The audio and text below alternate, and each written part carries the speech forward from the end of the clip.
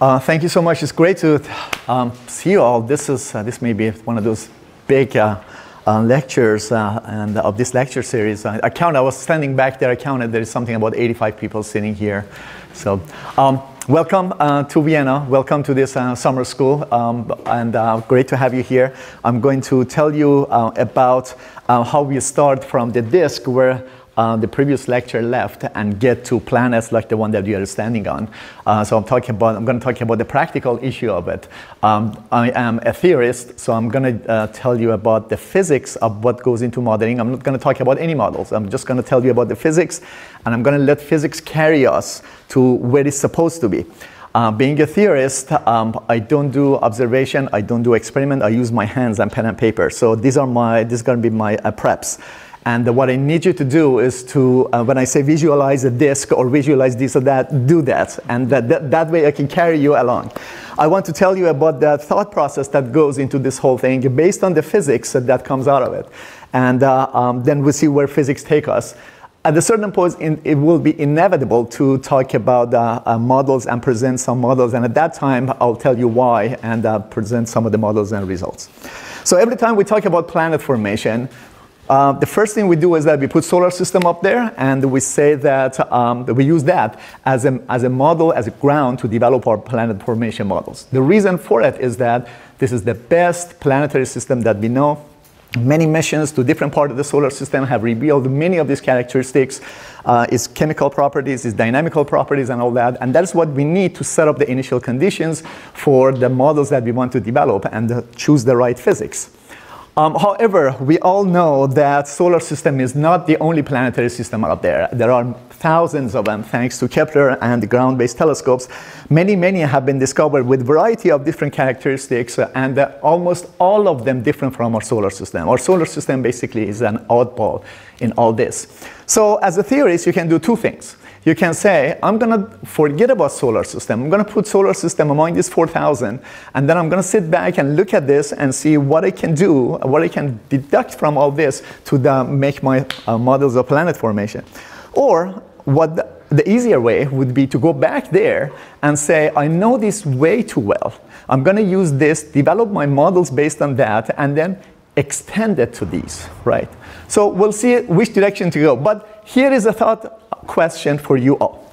We are sitting on a planet that is habitable in a solar system that has giant planet farther away and terrestrial planet closer in, right? What if we were sitting on a habitable planet with a hot Jupiter in front of us, right? And we didn't know anything. That was the system that we would use to develop our formation models. Then what would we say about our solar system? If someone would actually detect Jupiter at 5 AU sitting on our hypothetical planetary system, how would they develop a planetary model and extend it to our solar system? Think about it. At the end of the lecture, I get back to it, and you will see, regardless of what you do, the physics is the same thing, and the physics carries you only in one direction. And if you do it right, the answer is always the same. The point is, at the time that this whole process of planet formation started, there were no planets. What it was all gas and dust. You saw the previous two lectures, and they did a fantastic job to explain how this whole thing came about with a disk resulting into stars and a disk becoming planets. It was all gas and dust. What I'm showing here is one huge cloud collapsing and making multiple stars. And what you see is, it's going to zoom in and you will see some of the stars coming up. There are disks around them. So the long story short, there were no planets at the beginning. It was all gas and dust. So if you want to develop any model or understand planet formation, you have to start from the beginning where it was gas, dust, and see where it takes you. So because of that, most of the understanding of planet formation is from a collapse of molecular cloud, and that collapse results into formation of star. The star interacts with the material in surrounding, forms a disk, and the disk will have a midplane, and a solid material will settle on the midplane, and then somehow it becomes planet. So you see many of these disks around here. So this is a cartoon of what I just explained. You have a molecular cloud collapsing, and the star forms, and the star dictates what's going to be the fate of the disk, and then things go from there. Star affects its surrounding. As the star forms, there is radiation, there is solar wind, and a variety of different ways to clear up the disk. and the disk gets cleared up, and there is bipolar radiation going in opposite direction, and the top and bottom gets cleared up, and the disk basically cuts the star half, right? The previous talk did a fantastic job to show you that the disk is puffy as you go farther away, it puffs up. But the bottom line is that what happens to planet formation happens inside this disk, and not in every part of it, in a specific region. And the reason for it is that your dust particles and gas interact with each other in a certain way. Just to show you that what we see here is just not a cartoon. These are observation of disks, and the disks are there and there, and where is it? There and there. And you see that there is bipolar clearing of the materials surrounding the disk and all that. Okay, so now let's go back to this cartoon of the disk and see what is inside of it and how we can start from there and where it takes us. So you have a disk and it has only gas and dust in it, right? I'm showing two types of cartoon here. When you are close to this, in the part of the disk that is close to the star, you receive radiation, receive heat. I'm going to make it very, very simple, no technical. Just assume that we are teaching Astro 101. You receive heat, and that heat hits up the disk. As you go farther away, the amount of heat that the disk receives is going to be less, so it's going to be colder and colder and colder.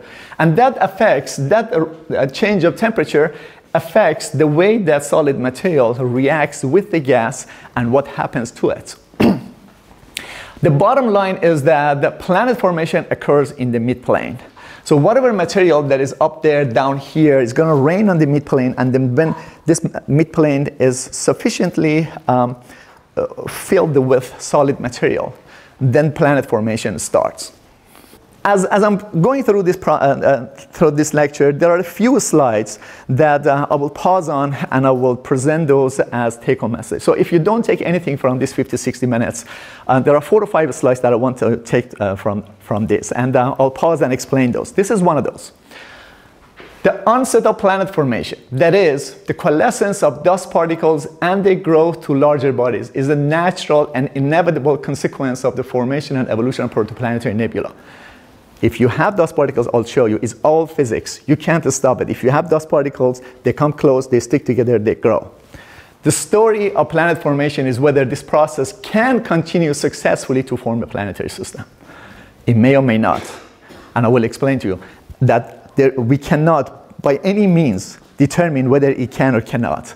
But what we can say is that it may or may not. So, how does this whole thing work? So, imagine the disk. Imagine you have a star and a disk around it, and the disk is only gas and dust. When I say dust, I'm talking about submicron dust grains.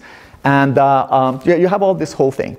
Now, in a part of the disk, so the disk is going around your star. This is your star. So at the point of the disk, you put a particle there of any size, let's say centimeter size or half a micron. And you give it a flick, initial condition, right? Initial velocity. So it keeps, because of that force that you give it, it starts moving and is subject to the gravity of the star and the gas drag, the drag force of the gas. So it starts moving on its own until the combination of these two will balance out, and then the object loses its independent dynamics and it starts moving with the gas. What you see here is how long will it take for objects of different sizes to lose their dynamics and become part of the gas. For objects of micron size, so what you see here is the distance from the star and the stopping time in terms of Keplerian time. Keplerian time, you have mass, you have another mass, g m prime over d squared equal mv squared over r. Remember your physics 101? That's the Keplerian time, right? So if you don't have anything else and two objects go around each other, that Keplerian times come from there. So for micron size, it takes a long, long, long time for the object, immediately loses its independence, and it gets immediately gets attracted by the gas and gets coupled to the gas. For objects of a larger size, it takes a long time for it to lose its independence and start moving with the gas. So what does this mean? Now that you have dust particles and they are of micron size, what does that mean? It means that as soon as you give it that flick, very soon it loses its independent motion, becomes part of the gas, and it starts rotating. Now you have gas particles and you have dust particles. They are coupled, the dust particles are coupled to the gas, they are rotating. There is just one small difference.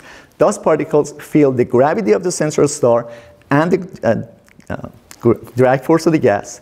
The gas molecules don't feel the gravity of the star. So there is a slight difference between the velocity of dust particles and gas molecules. Gas molecules keep hitting the dust particles and move them around, but then two dust particles, depending on where they are, they move very gently because they are heavily coupled to the gas, and because they have relative velocity, they gently come to each other, close to each other, and when they come very, very close, the molecular cloud,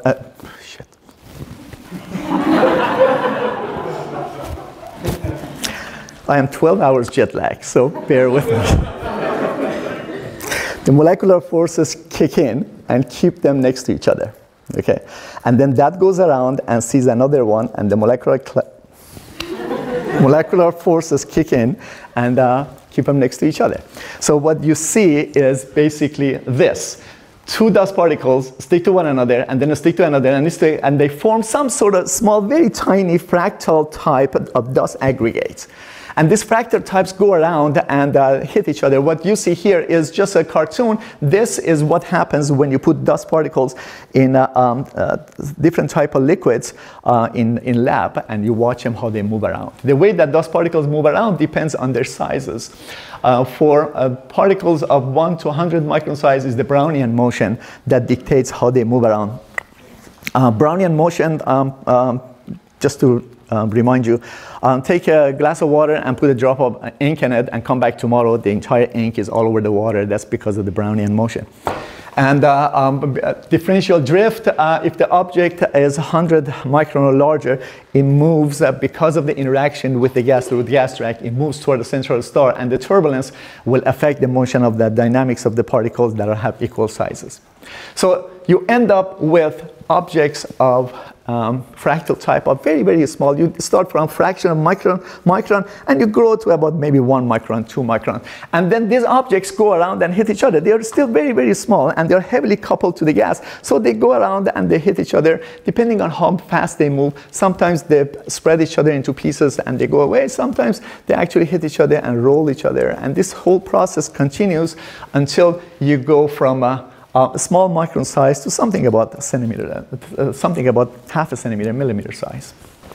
This is all physics. The physics of it has been worked out some 25, 30 years ago, and it is, that is the part that I said is inevitable. This growth is inevitable. If you have dust particles in gas, this will happen to them. And now the question is how you start from here and form a planet. That is a bigger question. So you start from dust particles and you grow them to about maybe a millimeter, 2 millimeters, maybe half a centimeters, and then we go back here. You started from this. Now you grow to about millimeter size. It means that your object now shows more of its independent motion. Now it takes longer for it to get coupled to the gas. What it means is that at the beginning, when the relative velocity of two dust particles was very, very small and they gently came to each other, now you have centimeter size or millimeter size bodies that are moving more rapidly. And when they come close to each other, they no longer sit next to each other. The molecular forces do not get them next to each other. They actually bang each other, right? And because they are moving really fast, when they hit each other, they may not stick. They may break apart. They may get fragmented, or they may bounce back, right? And that gets us to this. What you see is the result of experiment that's been done in the laboratory showing that if you have two objects of different sizes and you hit them, what happens to the outcome, whether they stick or they break or they bounce or they shatter each other. What you see here is the radius of one object, the radius of another object, and the color coding represents the velocity. So that green means objects of, these objects, when they hit each other, they stick. Then you have bouncing and erosion, and you have fragmentation, and you have cratering, depending on what the size of the object is. So you see, sticking is efficient when the object is at the level of micron size and slightly above millimeter size. But when it gets to about centimeter size, then look at this centimeter size coming all the way up to that centimeter size. When two objects of centimeter size hit each other, they don't necessarily stick. This is known as centimeter size barrier. You grow objects solely based on physics, and you get to centimeter size. Now objects don't stick to each other anymore. And if you could somehow make a mistake and become larger, then you have larger objects hitting each other, and they break each other into pieces. So the question is, what happened? How did objects grow past that centimeter size? But the issue is not just that one. There's another issue. That interaction with the gas through gas drag at times causes objects to move forward toward the central star. Depending on what the relative velocity of the object is, the gas drag can move the object forward or maybe even backward. I'll show you. So it turns out that the rate of migration towards the central star is heavily dependent on the size of the particle. And it maximizes for objects of meter size. So even if you could grow these objects past centimeters and get them to meter size, the meter size objects are not going to stay around for 200, 300 million years that is necessary to form Earth. They're going to crash into the star. So if that's the case, what happened? How did the nebula manage to grow objects to form planets, and the planets stay where they are? And that's the story of planet formation. So this is just a cartoon to show you the migration and the collision and the breakup into pieces depending on the size of the objects and the observations. The previous talk did a great job of explaining all this in detail. I'm not going to go through it. I'm just going to throw this question. How did centimeter-sized body grow to larger sizes? Okay. So for a moment, let's not talk about planet formation. Let me introduce a physical concept. You have a disk, and that disk has gas and dust in it. You know, the disk of gas and dust is not going to sit nice and it's not going to behave nicely just sitting over there doing nothing. There will be turbulence, there will be variation in the temperature, there will be variation. That causes variation in the density and pressure of the gas, and that will affect the dynamics of solid objects in the medium. Okay? So it turns out something very interesting happens. For a moment, assume that the pressure in the gas maximizes at a certain point, right? Where I'm standing, the pressure of the gas temporarily for about, say, 5,000 years maximizes here. Now, this is very interesting. Also assume that the gas, just for the sake of argument, assume that the gas is an ideal gas. So pressure and temperature and density, they are related to each other. So when the pressure maximizes, the density of the gas also maximizes. So this is something very interesting happens. So this is the place where the pressure or the density maximizes. Interior to that, objects, solid particles, go slower than the gas. The gas molecules go faster. So if the pressure bump is here and I'm interior to it, let's assume that manual is the star. Let's assume that manual is the star. So I'm standing here, and as I'm going around manual, right, I get hit on the back by gas molecules. And I gain angular momentum, and I move towards that pressure bump. If I'm up here, farther away from pressure bump, as I'm going around, the gas molecule goes slowly, much slower than I'm moving, so I see a headwind. So I lose angular momentum, and I'm spiral towards the maximum pressure. Then at the maximum pressure, the derivative of pressure with respect to distance is 0, right? Is maximum, right? So there is no force on me. If I'm here, I come here. If I'm here, I come here, and I accumulate at that maximum pressure. That is what that equation says. For the gas molecules, what you have is the Keplerian motion plus the radiation pressure. The radiation pressure is needed to counter the Keplerian motion. Radiation pressure is needed to counter the expansion of the gas on its own. So at a certain point, if this derivative is 0, it means that pressure maximizes at a certain point. Any object, any solid particle here will absorb the angular momentum, will move back. Any solid particle here will lose angular momentum, will move forward. And they accumulate here. Okay? So for as long as that pressure gradient stays, there is a good chance that it absorbs solid material towards it and forms an aggregate of bigger objects. You don't have to necessarily hit them together. It's just enough to bring them together. And then if that goes away, that object is that accumulation stays there. Now, if somewhere else that pressure bump appears, that one that is now bigger more rapidly moves. Remember, the independence and motion is less when the object is bigger. Now that accumulation has bigger mass and bigger size, it rapidly moves to the new position where the pressure is maximized. And same thing with others, and that causes this maximum pressure. For as long as it lives, it causes objects come towards it and form clumps of bodies, right? Okay. Well, that is good, but how does this solve that problem? How did centimeter size, so how did centimeter size grow to larger object? So you can bring them all together, but still that doesn't tell you how that becomes, say, a meter size or kilometer size body, because we don't know. It is, it's an industry base. We don't know.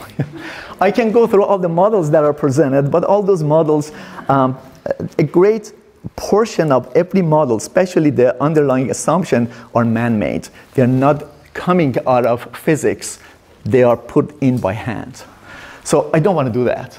So what I'm going to say is that we really, really don't know how to go from centimeter size to larger bodies, but we see the evidence of disk that is out there and has objects of larger sizes, right? So from now on, I'm going to use two terms. I'm going to call objects of kilometer size planetesimals, and objects of Moon or Mars size planetary embryos. So somehow we managed to go from centimeter size to a disk that has gas and dust and planetesimals and larger bodies. Now again, remember this? Kilometer sized bodies take a long time to respond to gas. Basically, they don't see the gas. They interact with each other through their own gravity, right? So let's see what that does. Let's see if we put gravity here between, say, this object and that object, what comes out of it? What would be the physics that comes out of it? So let's take one of them. Let's, for instance, take that object. Okay, so for any object that has mass, no matter what mass is, for any object with mass, you can always define a region around it, that any massive body that is inside that region, its dynamics will be dictated by its interaction with the object, and anything else will be perturbation. Any object that is farther out, its dynamics will be dictated by everything else, and that one would be perturbation. So I know that I was unclear, so let me explain what that means. Take this body. There is always a region around it. You can calculate that if any object is in that region, the dynamics of this object is mainly driven by its gravitational interaction with this one, and everything else is perturbation. For objects that are outside, everything else determines their dynamics, and the effect of that is a perturbation. That region around, we call it Hill's sphere. And it's calculable. You can calculate that with equations, and that's the equations for it and everything. Now, that Hill's sphere plays a very important role. Next talk, you will put that in the context of modeling, and you will see how beautifully it works. But I'm going to tell you the physics of it. Now, let's take that one and put this objects in this Hill's sphere, and then let me show you by hand what happens. So you have a little object like this, and there is a Hill's sphere around it. Another object comes here. It gets absorbed by the central body. The central body's mass becomes a little bit bigger. So because its mass becomes bigger, its Hill's sphere becomes bigger. So it gets more of the bodies attracted to it. So the mass becomes bigger, the Hill's sphere becomes bigger. So in a very short time, you start from a small body, and these small bodies attract things because of the effect of Hill's sphere, boom, boom, boom. They become large, big bodies. During this process, these big bodies affect all the small bodies, either throw them away or absorb them. Depending on where in the disk this happens, you get either giant planets or terrestrial planets. So let's say, for instance, out here. Out here, what you have is objects that have ice. So icy bodies, like a snowball. When you take a snowball and hit it to the wall, it sticks much better than take a piece of rock and hit it to the wall, right? So because back here, objects are icy and carry ice, the efficiency of their sticking is much higher. So this process of starting from a small body and then becoming big and big and big, when that happens in that region, in a very short time, it forms a core that is large enough to hold on to itself. That process will do three things. Three things may happen, and that depends on the disk. The first thing is that the bodies, now that these objects are growing, they interact with each other, they throw each other away, they shatter each other into pieces, and nothing remains, right? You will have a disk of gas and dust and planetesimals, and no planet forms. The other thing happen is the following. So they hit each other, they form a bigger body. This bigger body accretes more of its surrounding, becomes bigger. It gets to a point that can manage to accrete gas from its surrounding. So now, again, look at my hand. Now, you form this object that is so large that it can attract gas from its surrounding. So it attracts gas, it has envelope, gaseous envelope, it becomes bigger. So the combination of the solid core and gaseous envelope has more mass, it attracts more gas. It attracts more gas. It becomes so big that the gas can no longer withstand its own gravity, it collapses. And when it collapses, the collapse and pressure gradient eventually can balance out, and you will have your gas giant planet, right? So it depends where in the disk this process happens. You may or may not have gas giant, but it will definitely, it must happen in a place where the collision efficiency is high. This basically tells you what I just explained, that you start from a small mass, and that mass grows, becomes large by accreting more solid material, but the solid material stays because you have basically consumed everything that is in your accretion zone, and then you start accreting gas from your surrounding.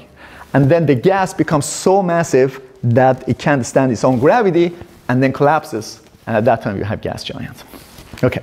The third thing that can happen is that this whole process can happen while the object is going through it and is interacting with the disk. So your object is, say for instance, your object is over there and is going through this process, but it has disk in front of it and behind it. The disk in front of it will apply force to it to pull it forward. The disk behind it apply force to it to pull it back. Depending on which one of these forces wins, your object will migrate. And that's when you have migration. You have planet migration. Now, if planet migration happens while the object is growing, you will have that. You will have type 2 migration. If the planet migration happens as the object stops growing or is not growing as efficiently, so you have that one, right? If this happens, you will have a hot Jupiter. If that happens, you will have some Neptune-type planets or Neptune-like planets in closer orbits, depending on which one of them goes. How do we know which one goes? We don't know. It all depends on the disk. So we can look at the final product and say, okay, this has come from a type of disk that could accommodate type 2 migration or type 1 migration. And as the migration happens, whatever is in front of the object that is migrating will be affected with it. So I promised not to talk about models, and this is, like I said, sometimes is inevitable. So this is one of the models that I'm showing you. You have a giant planet, it is migrating, and there are a bunch of those planetesimals and planet embryos in front of it. As it plows through them, those objects interact with each other, and they hit each other and grow, and depending on when the giant planet stops, if the gas goes away and giant planet stops here, you will have 3 super Earth or mini Neptunes in front of it. If it stops here, you will have 1 super Earth. If it doesn't stop and go all the way, you will have a hot Jupiter, or it will crash into a star. So the third scenario, which is planet migration, will give you a variety of different types of planetary systems. This is another of those slides that I want you to remember. Planet formation is stochastic. That means it is not possible to regulate it, nor is it possible to make predictions with and about it. What does this mean? When you put your telescope towards a star and you get it wobbling, and then you model and say that it has 2 planets going around it, you are seeing the final product of planet formation. You don't know how those planets form. You don't know the dynamical evolution of the system. You don't know the initial conditions. You are seeing the final product. And because this whole process is stochastic, what it means is that change one of the initial conditions or change one of these objects from here, put it a little bit back, take that, run it on 2 different computers, you get different results. That's the meaning of a stochastic. Because it is stochastic, we can never look at the final result and say what was the initial condition. It is impossible. This applies to our solar system, to all extrasolar planets. So those that go out and say, I have a 3-planet system, let's form them in situ, they're just developing a model. You know, whether that is supported by physics, no. This planet formation is stochastic. You just don't know where they have come from.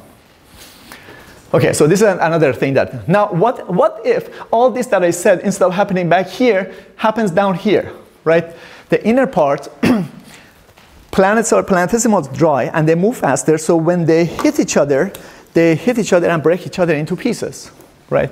So now this process, this is the process that I said, the objects hit each other, the Hill sphere grows, and more and more and more, boom, boom, boom, you get large bodies.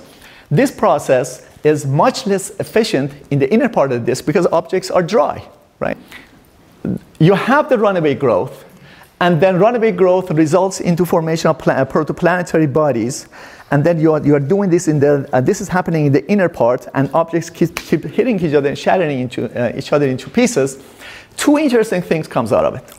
One interesting thing is that if you put a bunch of these, say several thousand of them, put them in a disk, and put the sun over there, and solve the differential equation. Don't do anything to them. Just solve the differential equations.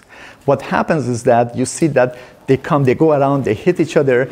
If you make certain assumption for the hitting, I'll explain what that means. If you make certain assumption for the growth, you can show that these small bodies, they hit each other and eventually form planetary embryos, moon to Mars sized bodies that are away from each other 5 to 10 mutual Hill radii. That's the Hill sphere that I explained. So what does that mean? You start from this, you start from a disk, the objects keep hitting each other, and then you end up with a disk that has big bodies in it, moon to Mars size, a bunch of small ones, asteroids, right, Kuiper belt objects, and then they are all interacting with each other in the inner part where gas is basically gone and all the interactions are through gravity. Okay, so what happens there? Okay, objects go around, hit each other, and break into pieces, and they shatter each other. And this is one of the third slide that I want you to remember. In the inner part of the disk, mutual interactions among planetary embryos causes these bodies collide with one another and with planetesimals.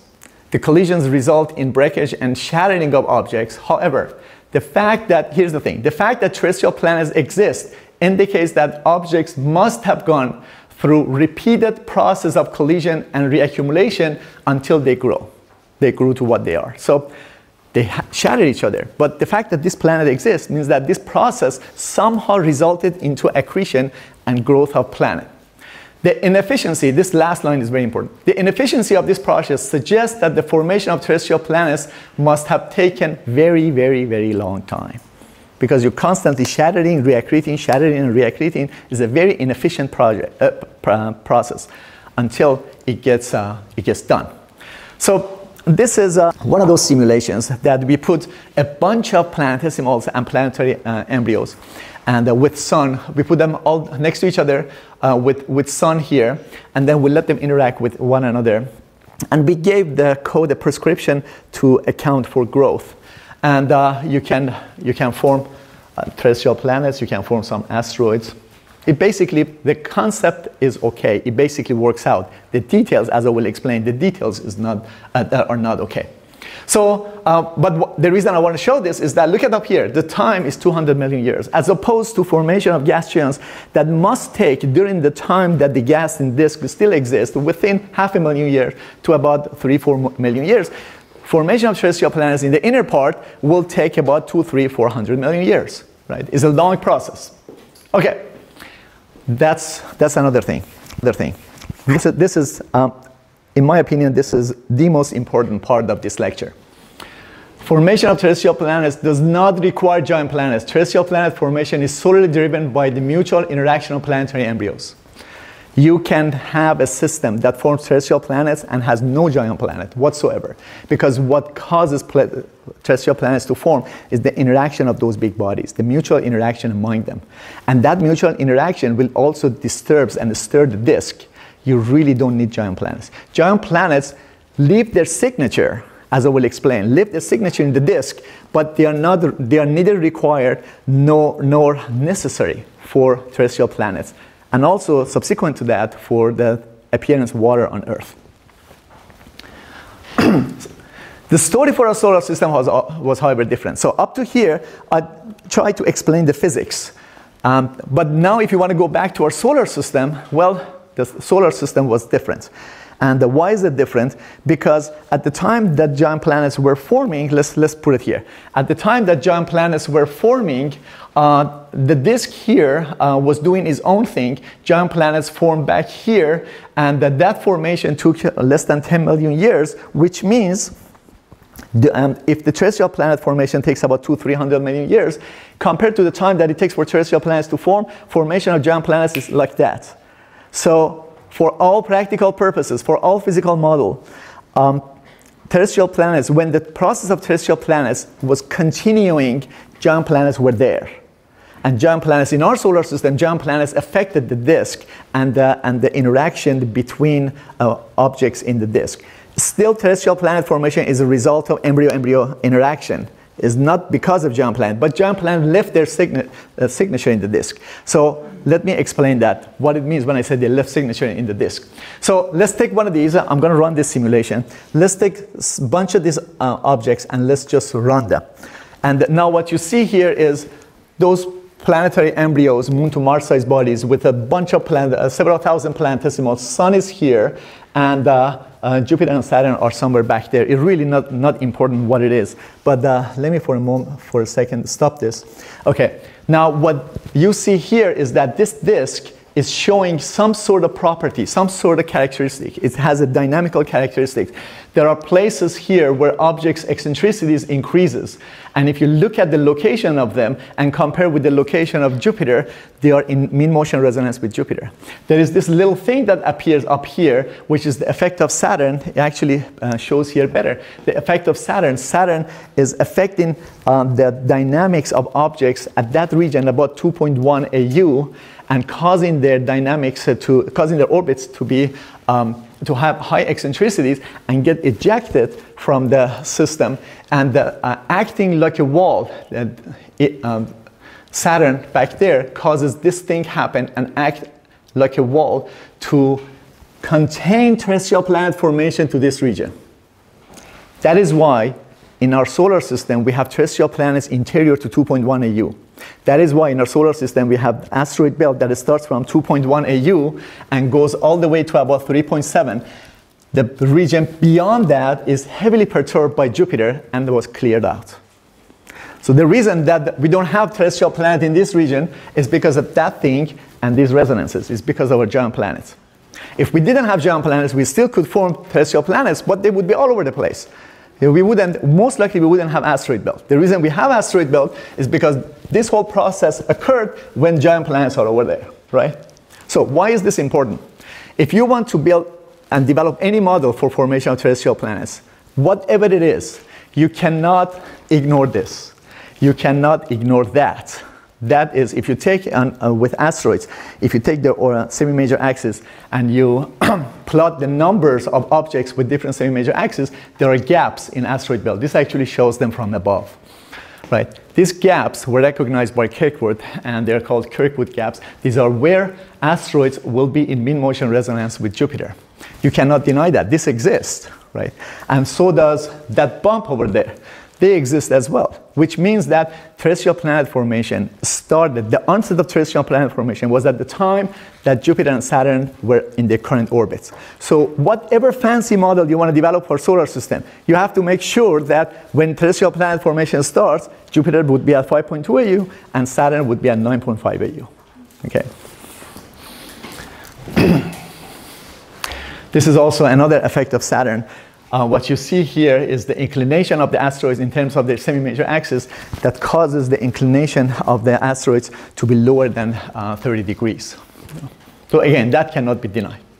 So another issue that comes up with all this terrestrial planet formation is that if we form these terrestrial planets the way that I explained, 200 million years and everything, and we form them in the inner part of the disk where there is more heat compared to farther back, why is it that Earth has water on it? So where did that water come from? Earth must have formed in a dry part of the disk from dry material. Accretion is local, right? If you are forming as a planet here, you accrete whatever is surrounding you, right? Remember the Hills sphere? Is whatever is surrounding you. And if the material surrounding you is dry, your planet will be dry. But Earth is not, right? So the question is, what happened? Well, there are a variety of ways you can account for that. So how did Earth acquire its water? You go back to the disk and you look at the disk and say, okay, let's look at the temperature variation in the disk. Farther back, where the efficiency of growth and formation of gas giant planets is higher, then you have all this icy material, right? So is it possible that ice from here somehow came here after Earth formed and was delivered to Earth through impacts, right? Well, it could be. You can really sit down and do, with pen and paper, calculate the probability of this happening. And the probability is low. If you go ahead and look at the comets that come from the outside our solar system, outside of our, the disk of the solar system, and then they come to the inner part, the probability is about, the probability is so low that it cannot provide more than about 10% or 15% of water. Even if you assume that a comet that comes and hits Earth delivers all its water to Earth and it stays at the phase of liquid, even if we assume that, 10 to 15%, still you must have a more efficient process to bring in water. That has been done. Those calculations have been done, and that plus what I'm going to explain are two reasons against, or two arguments against delivery of water post-formation through comets. So one idea is that can water come with comets? The answer to it, one answer is that dynamically it will not be more than 10–15%, and chemically the D2H ratio does not agree with the D2H ratio of comets in water in comets, does not agree with D2H ratio of ocean waters. So what you see here is the D2H ratio for ocean waters and a bunch of other comets, and this table basically gives you an idea that where Earth is and what is for the other comets. And the argument has been that for if water came from comets, the D2H ratio must be similar. Well, those who support the idea that water came with comets put aside the dynamics part of it, that you cannot, the fact that you cannot bring in more than 10–15%, and they argue that the current D2H ratio of water in ocean has been altered, is not the primordial one, has been altered by a variety of different things, including, for instance, development and evolution of life. So even if you agree with what they are saying, still when you do the math, you need a much more efficient process to bring water in. So what we are going to do is that we're going to go back and look at the disk, but this time we'll look at the inner part of the disk. Your sun is here, and it hits up the disk. The part that is close to sun is dry, but the capability of retaining water in solid material as you go farther away increases by distance. This is what in previous talk, remember the last three slides, where does, remember that question ABC, and the answer was C, that the water, ice water gets absorbed on the surface of the dust particles. So that's basically what it means. As you go farther away, that efficiency increases. So let's see whether this will help us to account for the water and formation of Earth at the same time, rather than bring in stuff from farther back. So at the moment, this is the idea, and now I'm going to let this whole thing run, and then what I want you to see is that I have color-coded this the disk based on its water content, and what you see is objects hit each other, and then the colors change, and as the colors change means that some water is being transferred from one part of the disk to the other, and the final product, we'll look at the time, and the final product will have more water. Whoops.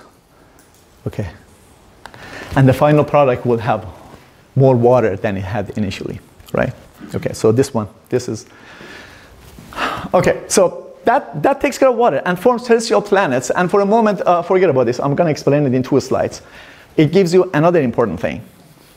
Transfer of water from the outer region of the asteroid belt to the accretion zone of Earth does not require giant planets. It's solely a result of embryo-embryo interaction. The giant planets only clear up the out part of the disk. The formation happens here, and the water from the outer part of the asteroid belt coming to the inner part is the result of successive collisions of embryos to each other. It is not because an object came all the way from here and dumped there. Remember that wall for the effect of Saturn, it doesn't say objects to physically move from one side to the other. But the properties, the chemistry, can go from one object to the other. And that chemistry gets transferred through collisions. So that is why you don't need giant planets to take something and flying it into the 1 AU. You just need objects to hit each other, and chemistry goes from one to the other one. So how do these codes? I just said that let's put all this together, and I explained this, and then I make some assumptions for the collisions and all that, and then I promise to tell you what that assumption is. So how do the codes that do this, do the merging and then transfer of water, and whether that has physics behind it? Remember, I promised not to talk about the models, I explained physics. So what is the physics that I'm presenting here? You see, these codes that they do this type of thing, they were originally developed to study the stability, orbital stability of objects, not their growth. They were developed to study whether a planetary system like this can last long for, say, 100 million years, 200 million years. They were not developed to start from planetary embryos, bang them to each other, and grow. Why? Because the n-body codes, the stability codes,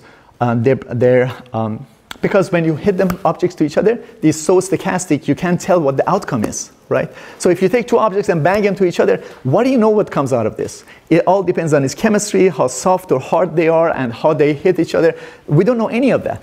And that information is not there. It doesn't go into that. And even if it does, when you have two objects and you hit them each other, you're going to shatter things and produce millions of bodies, and all of a sudden your code stops. You want to study what happens to these 4 planets, and once 2 of them hit each other, your code is going to end up with running a million objects. It's going to stop, right? So to avoid this type of complications, a very, very, very basic and unphysical assumption is made. And that unphysical assumption is that you say to your code, when you have 2 objects and they come at the critical distance, you say what that critical distance is. You say 5 Hill radii, 3 Hill radii. When 2 objects come that this close, consider them merged and take that merging to be perfectly inelastic. Again, from physics, from high school physics, perfectly inelastic, masses add up, angular momentum adds up, and it gives you the final mass and velocity, and the water contact adds up. WMF means water mass fraction. Water contact also adds up as well. So whatever chemistry is here and here goes into this, and you get a bigger object. And that is how this stuff works, right?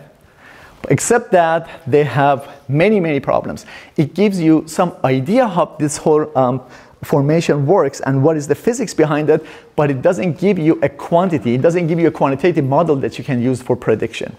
The reason for it is that this doesn't happen in reality. I'll show you in a few minutes.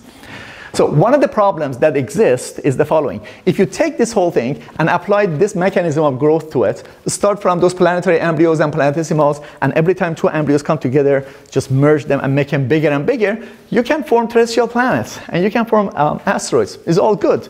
Except that, as you see, Mars is big and more massive than it's supposed to be.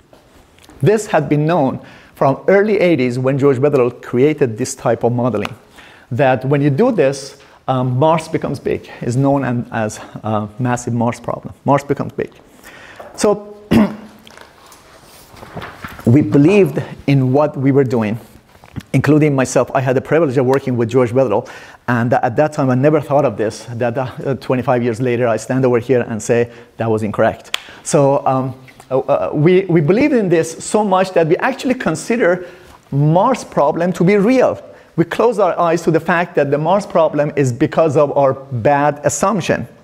We consider that to be real, and we then develop models for it, right? That is the Grand Tack model. Next talk we'll talk about that. You want Mars to be small, and remember, accretion is local. If I want my mass to be small, there should be less mass around me to accrete. So somehow you have to get rid of the mass in the location of Mars. So when accretion happens, there is not enough of it to accrete, to become large, right? So one way would be to let giant planets migrate inward. But then remember, if you let it be over there, then all those properties of asteroid belt will not be satisfied. You have to bring them inward and then rapidly take them back when terrestrial planet formation starts, they're going to be at 5.2 and 9.5, so asteroid belt will have its own properties, right? This is called grand tack model, right? So I'll leave it to next talk to explain it. This is another model that Andre Isidoro and I developed for Andre's PhD. So we said that we're not going to mess around with giant planets. We let giant planets do their own migration and everything. But what we're going to do is that we're going to take the disk to be more realistic. Rather than taking a disk that we present with a nice, smooth, uniform mathematical function, we take a disk that is bumpy. Some part of the disk has more mass compared to other parts. And then it turns out that if the region that has less mass compared to other parts is close to the region where Mars is, you can actually get a Mars-sized body. This is a simulation of that. You start from the disk that is nice and neat, but then you introduce all these non-uniformities to it, and then there is some non-uniformity here. And then you use that bad assumption, perfect merging. And then you will get asteroids, you will get terrestrial planets, you get water, you get Mars that is small. Every time I showed this in the past, people ask me, the first question was, really? I mean, Mars is going to have that much water? And then I have to tell them, oh, come on. This is because of our bad assumption. And as soon as you say that, as soon as you say it's because of the assumption that you have to put into n-body codes, they just turn their back and walk away. They never listen to you. What is the reason? The reason for it is that, let's go this way. In reality, collisions do not going to be like perfect merging. It's going to be like this. Objects are going to hit each other. They're going to produce a bunch of millions and millions of debris. Things go away, things get absorbed, and it looks like this. So if that's the case, the reason that Mars was thought to be a problem was that we were using a wrong assumption for growth. We were not treating it well. You know, Mars problem is a computational problem. It is not a physics problem, right? What does that mean? It means that these simulations that we present, all the simulations that are presented through n-body codes, they're all for proof of concept. They're not quantitative, and you cannot use them for making predictions. They're all for proof of concept. It gives you an idea what should be the range of the initial condition, what should be where your giant planets should be, what should be the time, what physics have to go into it. But these models are not for quantitative purposes, and they cannot make predictions. If you want to make quantitative purposes, if you want to make a model for quantitative purposes, then you have to treat collisions realistically. A realistic model of terrestrial planet formation has to be quantitative and be able to model collision and transport and transfer of volatiles realistically so you can make predictions. But this type of simulations, okay, create a large number of bodies. So if you want to integrate objects after collision, as soon as the first collision happens, you start from a disk of, say, a couple of hundred planetary embryos and 1,000 planetesimals. As soon as two Mars-sized bodies hit each other and break each other into pieces, all of a sudden you have billions of objects and your code crashes. So what do you do? There are some solutions around that. How much time do I have? Define a prescription. Say that depending on the relative velocity of two objects and depending on their sizes, I'm going to take only the top 4 fragments and I'm going to ignore everything else. And there are some codes that they do this. Or use a collision catalog. You can actually run millions of simulations to see what happens. I showed you 2 of them for objects that are hitting each other and sticking at the beginning of the talk. You can run some of those simulations and then you can say, well, depending on what the relative velocity is, based on that catalog, I can predict what will be the outcome. And you can go that way. The only problem is that this will get you around the issue of creating billions of particles, except that these models can move you forward, but cannot account for the chemistry, for the transfer of water and volatiles from one object to the other. You have to come up with a way that these objects, the chemistry will also is accounted for. I'm showing you some more of the simulations of the current models, so you see that you can form bodies and get around the fact that your n-body code may crash, but transfer of objects, transfer of the chemistry, transfer of volatiles and water from one object to the other has to be taken into account. Okay, so what is the difference between this type of doing the problem this way and doing the problem with perfect merging? This graph will show that this graph shows you the difference. What it shows is that if you do perfect merging and you do the collision through the SPH and all the things that I showed you, what is the difference between them? The perfect merging, this basically shows that per collision, the perfect merging will overestimates the amount of mass and water and volatiles transfer from one body to the other by about 20-25% per collision. Now, I'm going to finish my talk to take that per collision and put it in the context, so you see what that means. Take one of these, take one of that objects that became final planet, and then I went back through the history of how that object grew, and then I noticed that it was initial mass was about a third of mass on Mars. It hit 15 times with planetesimal kilometer-sized bodies and 3 times by Moon to Mars-sized bodies. Okay, so this is just a cartoon. Let's say object started from here, and then during this evolution, it was hit here, hit here, hit here, hit here.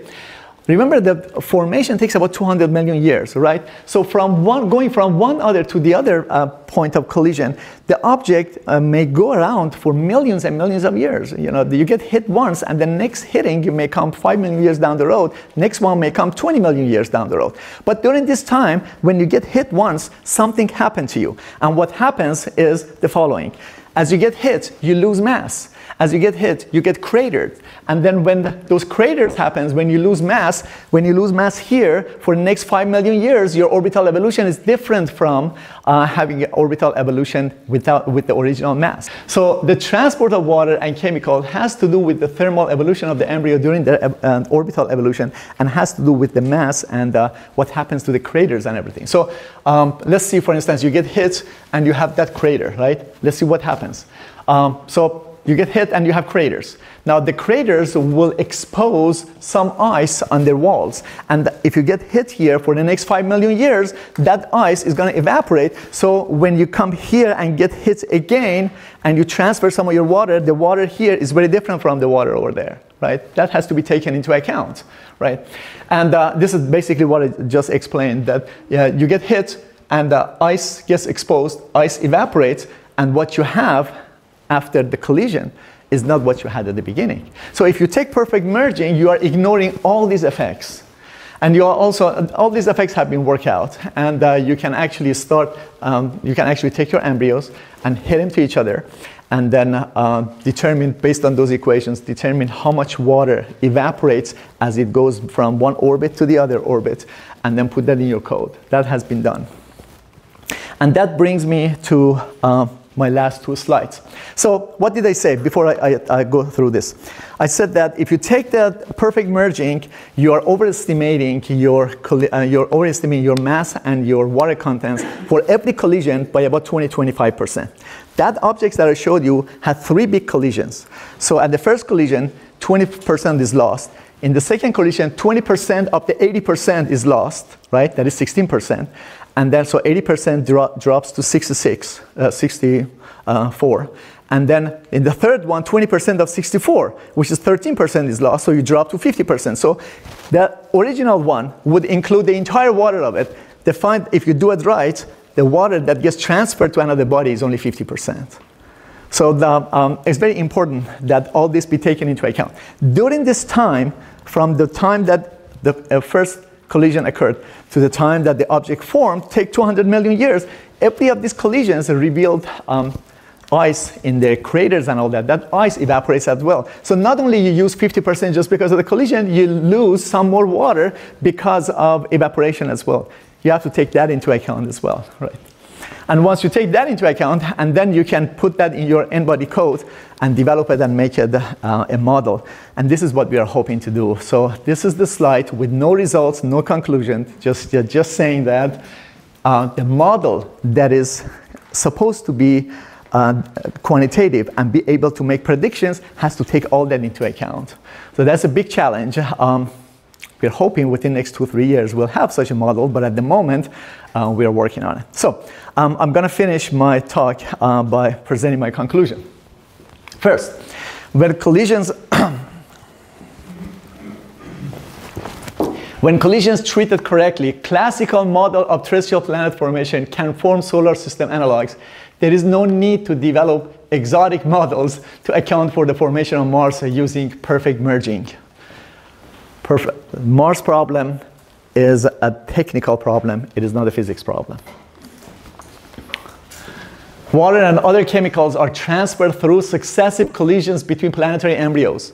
Nothing gets flung from one side to the other side, meaning that the chemical composition of planets and their water content cannot be determined post-formation. So one of the advantages of that perfect merging scenario is that you can look at your final product and then you can step back through the dynamics and see where the object has come from, how many times it was hit, and what objects contributed to it. You can no longer do that. You have seen many of those of you interested in planet formation. I'm sure you have seen many of these that they say, oh, I have the final objects and I can tell you where 5% of its mass came from, 5 AU, 2% of it came from 3.4 AU and all that. That is all incorrect. I mean, seriously, I'm sorry if some of you are doing this for a living, that is incorrect. Because collisions have, when objects hit each other, they shatter each other into pieces. Remember those SPA simulations? Who knows what happens? There is no perfect merging. And because of that, the chemistry cannot be tracked back.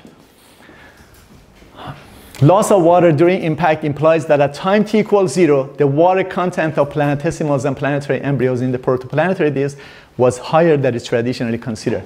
So this classical picture tells us what is the water content. Here is about 0.1. It has to be much larger than that. Because remember, I just took one example and I showed you lose something like 65% of the water by the time the object is formed. So if you want to have Earth with about 0.01% water, you have to start with much higher than traditional models consider. And if those of you who are interested in dynamics of the solar system might have heard of the model, NIS model. And I very much encourage you to read this article that came out last year by Alessandro Morbidelli, the creator of the NIS model. The timeline of the lunar bombardment revisited, where he shows evidence that the NIS model is no longer valid, is not there. So please read that. And so many of us told him from the beginning, but he didn't believe, Observational lunar geological and meteoritic data are needed to constrain the surface density profile of this composition and protoplanetary disk. Thanks so much.